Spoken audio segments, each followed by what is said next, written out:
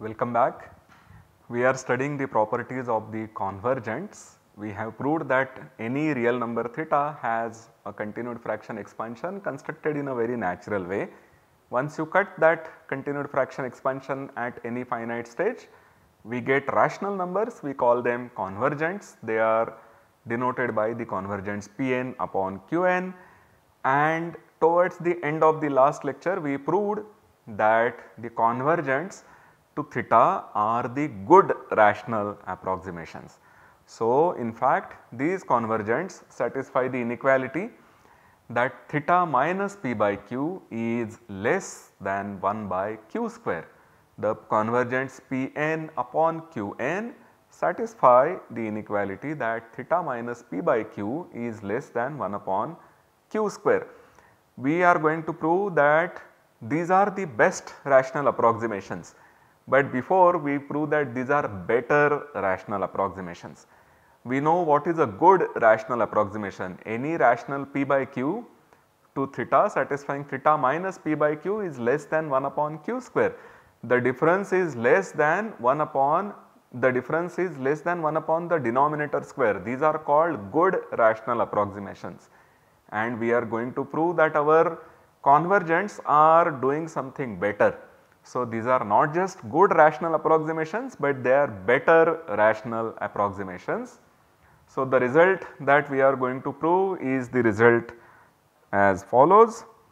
We have noted that our convergents are the good rational approximations, but we are going to prove that these are the better rational approximations in the following sense, that if you take any Pn upon Qn and Pn plus 1 upon Qn plus 1, so take these pairs of successive convergents, then one of them should satisfy that theta minus p by q is less than 1 upon 2 q square.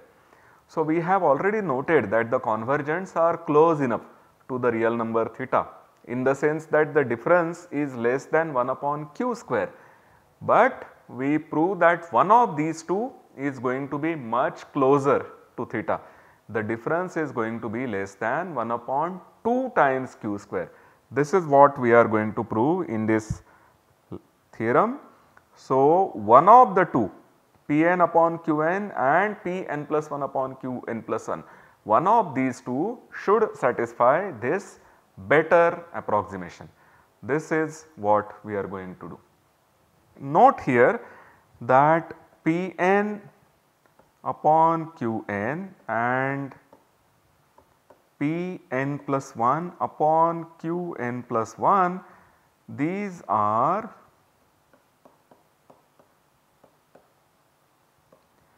on two different sides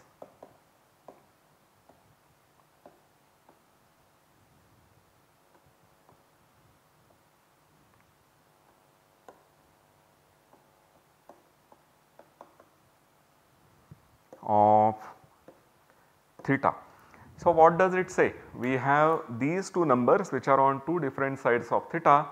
That means if I subtract each of them from theta, then for one of them we are going to get a positive quantity and the other will be a negative quantity. The difference will have two different signs. The differences of these two successive convergents from theta will have two different signs. This is the property that we are going to have. So,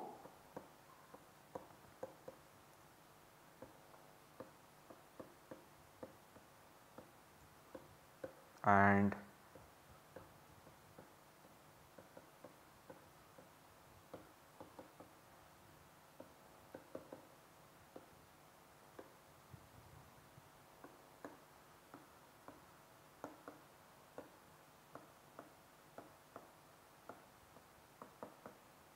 if one of them is positive, the other is negative. That is what we have.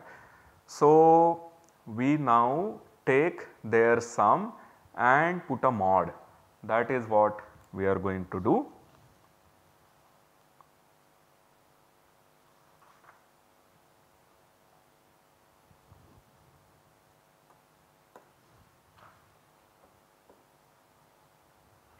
Mod of theta minus Pn by Qn plus mod of theta minus Pn plus 1 upon Qn plus 1. We consider the sum of their mods.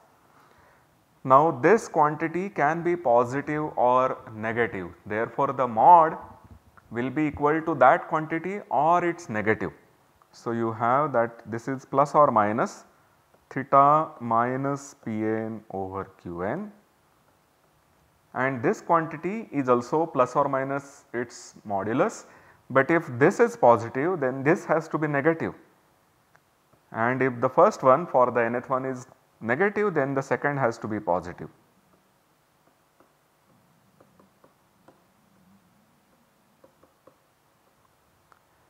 Therefore, when we take the first one to be positive, the second is negative, first one to be negative, second is positive.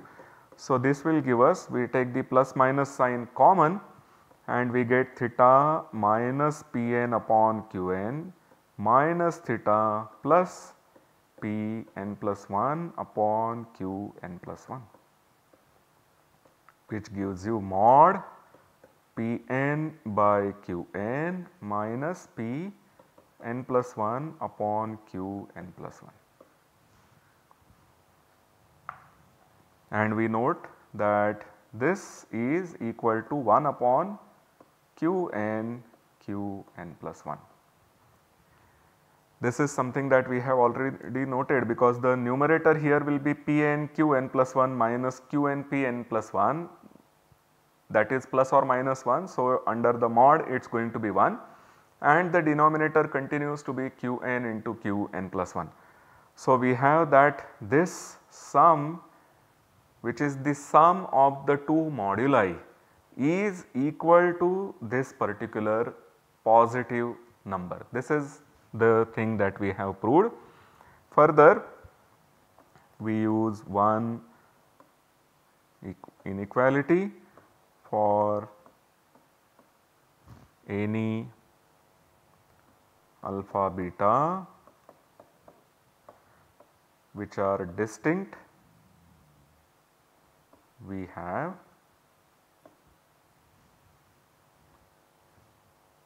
two times alpha beta is less than alpha square plus beta square.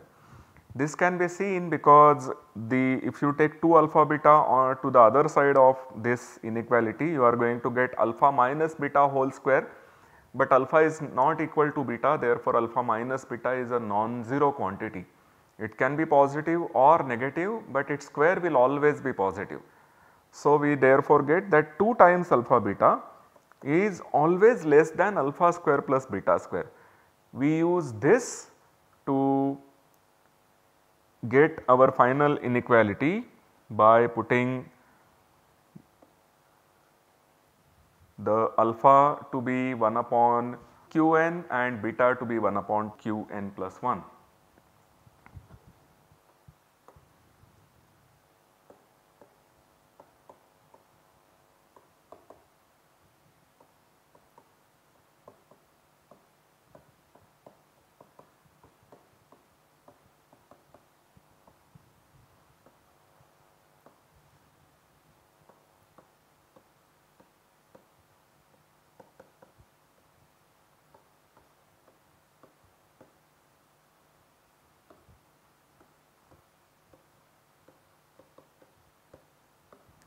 So, we get that theta minus Pn upon Qn in the modulus plus theta minus Pn plus 1 upon Qn plus 1 in the modulus is strictly less than 1 upon 2 Qn square plus 1 upon 2 Qn plus 1 square. Now, what we want to prove is that at least one of the pairs Pn and Qn should satisfy this inequality. If you assume that this is not true, that means Pn by Qn and Pn plus 1 by Qn plus 1 both do not satisfy this inequality. That would mean that for both of these we will have that this is bigger than or equal to 2 Qn square and this is bigger than or equal to 1 upon 2 Qn plus 1 square. So, the sum will be bigger than or equal to the sum of these two, but that is a contradiction because it is strictly less than the sum. So, if you have two numbers, if you let us say have 4 numbers and you have a plus b is less than c plus d, then you should have that a is less than c or b is less than d. If you have a bigger than or equal to c and b bigger than or equal to d, then a plus b is going to be bigger than or equal to c plus d. So, when you have the sum of two positive numbers to be strictly less than sum of two other positive numbers, then at least one of the 2's on the left hand side should be less than at least one of the 2's on the right hand side. So, this is the inequality that we get, and therefore, at least one of the pair of successive convergents should satisfy this even better inequality. So, the convergents give us a better approximation to the real number theta that we began with. So, we proved first of all that convergence to theta, which we have obtained through a natural continued fraction expansion, the convergents give good approximation, but they satisfy even this better result. Therefore, they are better approximations. Of course, you have that one of the two will have this property. So, whenever you take P0 by Q0, P1 by Q1, one of these two should satisfy this better one. P1 by Q1 and P2 by Q2, again one of these two should satisfy, and so on. So, you get a sequence of rational numbers converging to your theta, giving you a better approximation than many good approximations. We can improve this result even further. We can in fact prove that the 2 that we had in the denominator with q square can be replaced by root 5. So, let us see what we have done so far. We have proved that there is a sequence given by the convergents satisfying that theta minus p by q is less than 1 upon q square. This is true for all convergents. Then we proved that one of the pair of successive convergents should give even better approximations. And now we are proving that if you take the triples Pn by Qn, Pn plus 1 by Qn plus 1, Pn plus 2 by Qn plus 2, then at least one of these should give even better approximation, that this 2 can be further increased to be to root 5. So, at least one of these 3 successive convergents should satisfy this very strong inequality. That means these convergents are really close to the real number theta. They are not less than just 1 upon q square, not just less than 1 upon 2 q square, but one of them has to be less than, the distance from theta has to be less than 1 upon root 5 q square. So, this proof is slightly more complicated than the earlier proof which we proved for 2. So, we are going to skip this proof for the moment, but this proves one result which was proved by Hurwitz way back in 1891. So, let me just quote this result for you. It says that if your theta is an irrational number, so this theta is an irrational number, then there is a sequence of rationals satisfying this very strong inequality. This was proved earlier by Hurwitz, and what we have discussed so far, if you prove this result, it will give us another proof of Hurwitz's result. Now you may ask, can you make this root 5 even better? Is it possible to increase this constant root 5 and maybe get something better than this? And you may take one of the 4 consecutive or one of the 5 consecutive or whatever you want. Can you improve upon this constant root 5 that we get?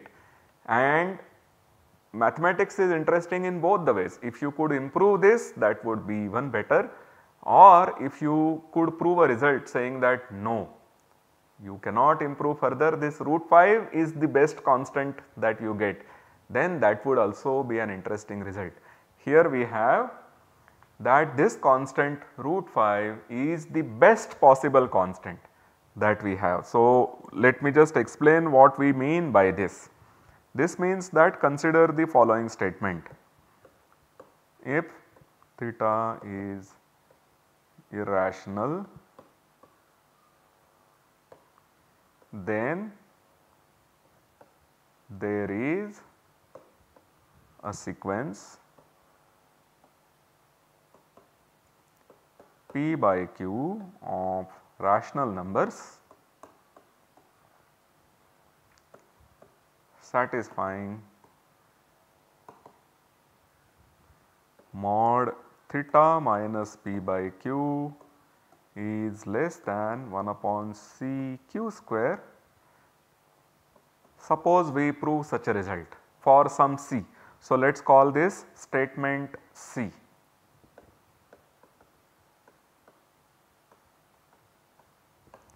Then the statement holds for every C up to root 5. Of course, we have proved it for root 5 and therefore it holds for every smaller C up to root 5, but it does not hold for any C bigger than root 5. And what does it mean to say that it does not hold for anything bigger than root 5? It means that there is one particular irrational for which the statement C bigger than root 5 does not hold. Because our statement is for all irrationals, if you wanted to fix a C bigger than root 5 and you wanted to see whether that statement holds, my claim is that the statement does not hold. So, I should give you an irrational for which that statement for a C bigger than root 5 should not hold, and we are going to give that irrational. I will give you the irrational right away, but to prove that the statement for C bigger than root 5 does not hold for that irrational, we will have to wait. So, we have not computed any nice genuine continued fraction expansion yet. Let us do that and compute the convergence or the continued fraction expansion to the golden ratio. Let me explain the term golden ratio here for you first. So, this was the question which was posed by some of the ancients to the other of the ancients, that if you take a rectangle, suppose of the side is A and B, and if A is, let us assume that A is less than B, and you cut out this square. So, this is length A and this is B minus A. B is taken to be bigger than A. So, the remaining is a positive quantity. Here we get another rectangle, then we assume that this rectangle, the new rectangle, is congruent to the earlier rectangle. That means the sides of these new rectangle, their ratio, which is A upon B minus A, is congruent. So, the ratio is same as the new ratio, which is B upon A.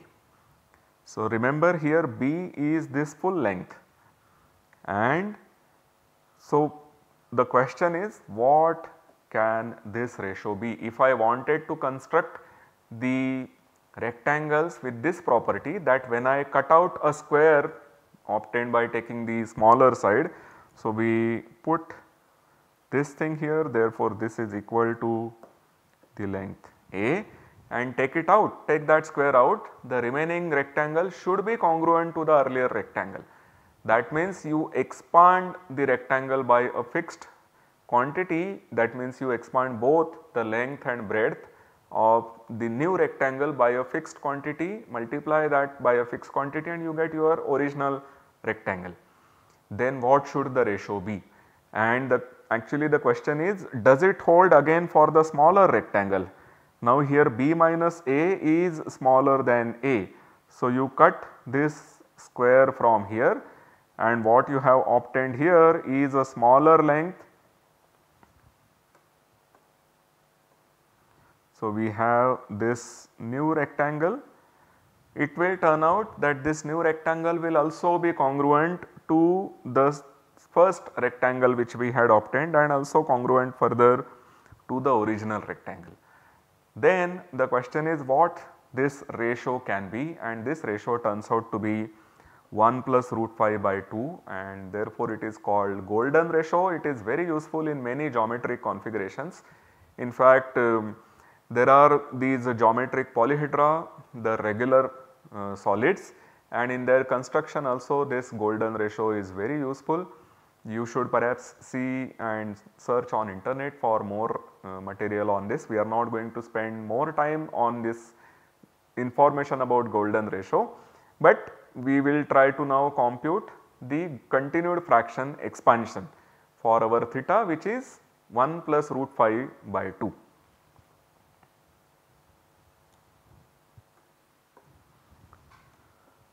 Theta is 1 plus root 5 by 2. We want to find the continued fraction expansion, so we should compute A0 first, which is the integral part of theta. So, that should be the largest integer which is less than or equal to the theta. How do we compute it? So, note that our root 5 sits between 2 and 3. Root 5 is strictly bigger than root 4 and is strictly less than root 9. So, this is between 2 and 3. We add 1, so we get that 3 is less than 1 plus root 5 less than 4. So, at least the numerator of this quantity is between 3 and 4. Divide the equation by 2 and you get 3 by 2 is less than 1 plus root 5 by 2 is less than 2, which is 4 by 2. And of course, we have that 3 by 2 is strictly bigger than 1. Therefore, A0 is equal to 1. So, we have that our theta, which is 1 plus root 5 upon 2 is 1 plus 1 upon theta 1, where theta 1 is certainly bigger than 1, but we should be able to compute the quantity theta 1 from whatever we have obtained so far. So, theta 1, its reciprocal is 1 plus root 5 upon 2 minus 1. So, this is 1 plus root 5 by 2 minus 1's reciprocal. So, we compute theta 1.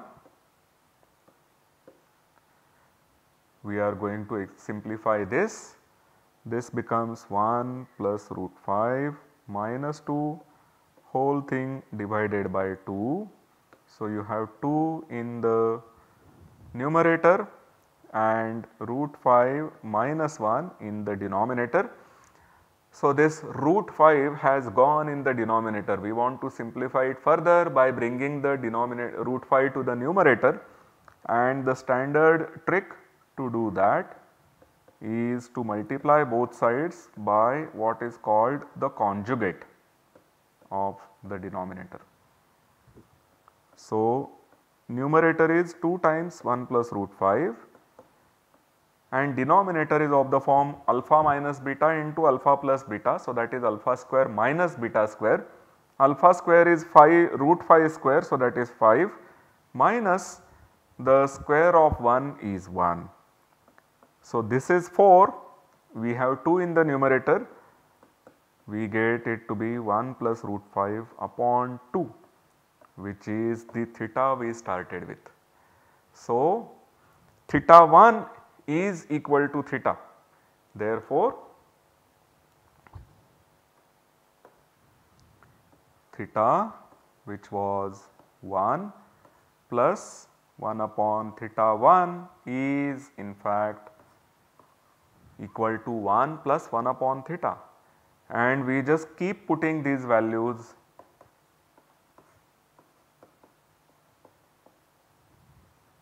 and we get the continued fraction expansion for the number theta. So, this is going to be 1, 1, 1, 1, dot, dot, dot. The continued fraction expansion for the golden ratio is indeed one of the most beautiful continued fraction expansion that we should have, which is 1, 1, 1, 1, 1, and since these ones are going to just continue as they are, it is customary to denote it by putting a bar on the top of the 1. So, whenever you have an expression in the continued fractions expansion where the some certain subset of the integers that you get keeps repeating after a stage, then you put a bar on the top. Of course, here we have taken the first one out because that was the integral part, but you may also write it in this way. So, the golden ratio has this very beautiful continued fraction expansion. It is simply given by 1 plus 1 upon 1 plus 1 upon 1 plus 1 upon dot dot dot. You can also check it by observing the quadratic equation that this golden ratio satisfies. That will also give you this particular continued fraction expansion, but you have to be slightly careful. That quadratic equation will have two roots. Being a quadratic equation, it will have two roots. One of them is the golden ratio, which is a positive quantity. The other is going to be a negative number. In fact, it is 1 minus root 5 upon 2. That is a negative number, and that does not quite have this particular continued fraction expansion. So, do not get confused. Although it may seem that you are using the quadratic equation to get this expansion, it does not mean that any root of the quadratic expansion, any root of the quadratic equation gives you the same continued fraction expansion. Here we have that our quadratic continued fraction expansion consists of only positive numbers, and therefore it is going to converge to a positive quantity, which will therefore be the positive root of that equation, which is our golden ratio. I will just quickly tell you one more thing about what are called as Hemachandra numbers, or which are more commonly known as the Fibonacci numbers. So, if you wanted to compute the convergence to this 1 plus root 5 by 2, we have noted that this is simply 1, 1, 1, 1 repeated. The convergents are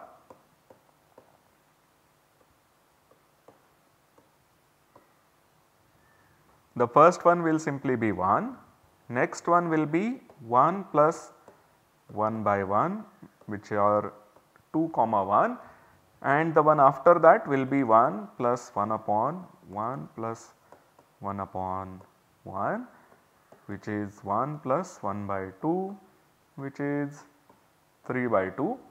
The next one is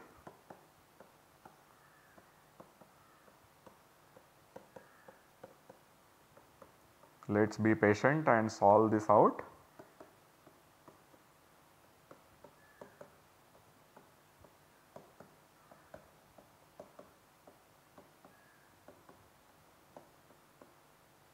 And dot dot dot. The reason for this is that Pn by Qn is going to be 1 plus 1 upon Pn minus 1, and here you have Qn minus 1. So, you are going to get Pn minus 1 plus Qn minus 1 and Pn minus 1. So, the next ones, the 2 that you have obtained here is 1 plus 1, the 3 that you obtained here is 2 plus 1, 5 is 3 plus 2. The next one would therefore be 8 upon 5, after that you are going to get 13 by 8, 21 by 13 and so on.